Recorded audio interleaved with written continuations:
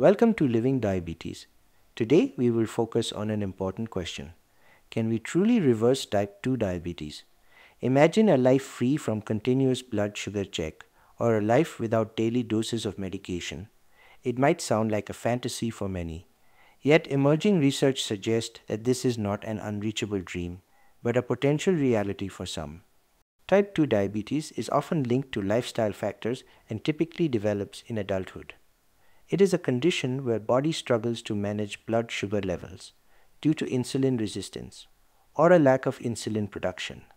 The traditional view of diabetes is that it is a lifelong companion, but could there be an alternative route on our journey with type 2 diabetes?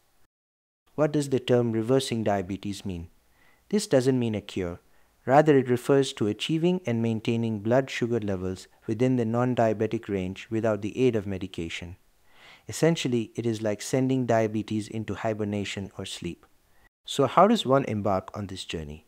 Well, it starts with understanding the cycle of type 2 diabetes. It often begins with a diet high in refined carbohydrate or calories, and lack of exercise leading to weight gain, particularly around the belly. This weight gain can cause body to become resistant to insulin, resulting in high blood sugar levels.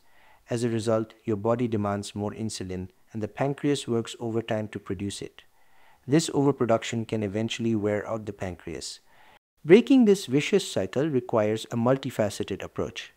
Research points to several paths that have helped individuals reverse their diabetes. This includes, first, low-carbohydrate diet. By reducing carb intake, you lessen the need for insulin, which can reduce insulin resistance and aid in weight loss. Second, is very low-calorie diet. Significant weight loss can be achieved, often leading to rapid improvement in insulin sensitivity. Third, is exercise. Regular physical activity helps the body use insulin more efficiently. Fourth, is bariatric surgery. In certain cases, surgical intervention have shown impressive remission rates, but comes with their own risk and lifestyle changes. Let's look more deeply into each of these. A low-carbohydrate diet has been potentially shown to reduce the need for insulin as carbohydrates are the main dietary component that raises blood sugar.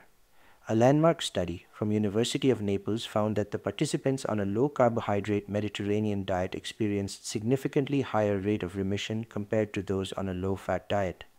After 1 year, 15% of the participants on the low-carb diet achieved remission, and impressively, after 6 years, 5% maintained it. Moving on to calorie restriction.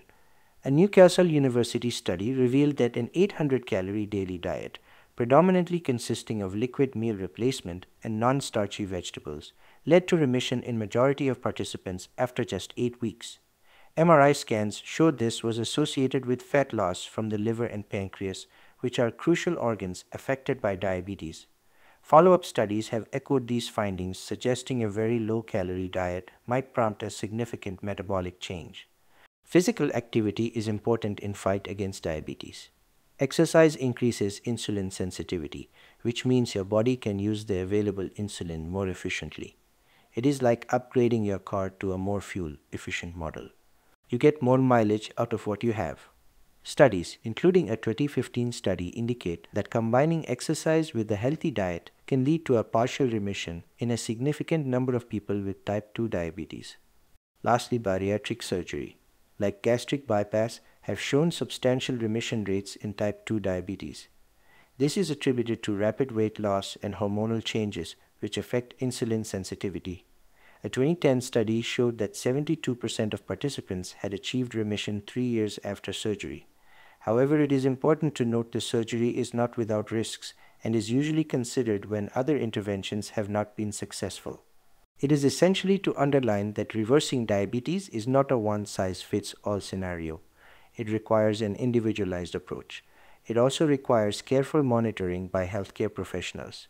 For anyone considering changes to the diet, exercise regimen, or medication, it is imperative to do so under medical guidance. Thank you so much for joining us. We hope you found our conversation engaging.